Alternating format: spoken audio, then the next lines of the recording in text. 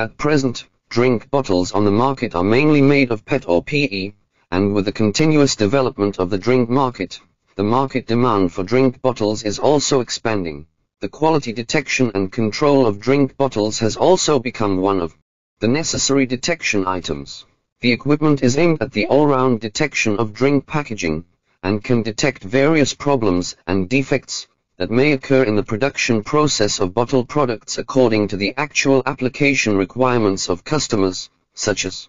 black spots, color difference, impurities, threads, rings, gaps, residual materials, overlaps, bubbles, holes, uneven thickness, deformation, size, code, label, model number, etc. The detection speed of this equipment can reach 240 mean, and it can achieve technical compatibility for different products, and one machine has multiple functions, which not only saves manpower and cost, but also improves the efficiency of the factory.